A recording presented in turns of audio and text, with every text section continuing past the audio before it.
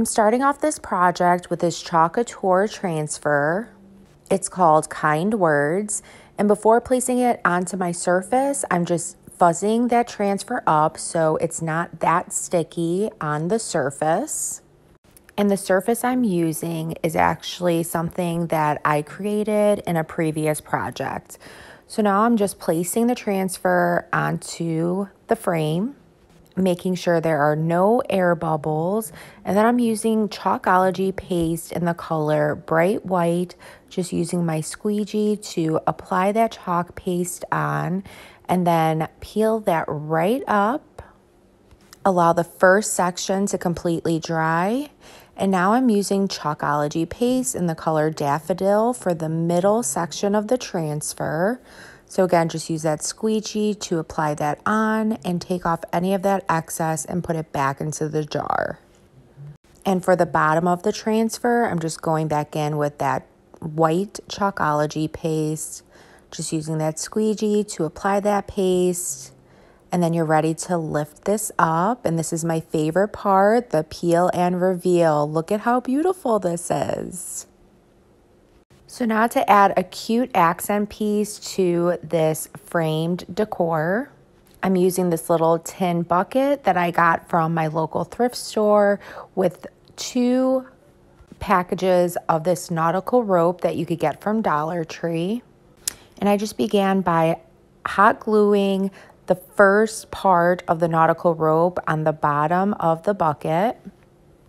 And you just want to continue doing this until that tin bucket is completely covered with the nautical rope.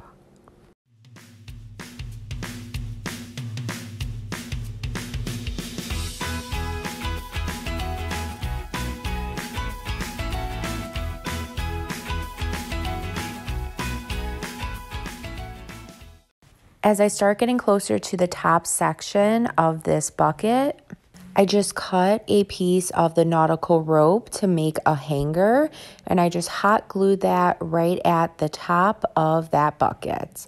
And then I just continued to pile on the nautical rope until it was completely filled in at the top. And once you hit the top, then you just want to put a generous amount of some hot glue just to seal that piece right off. And now you created the shape of a Bee Skep.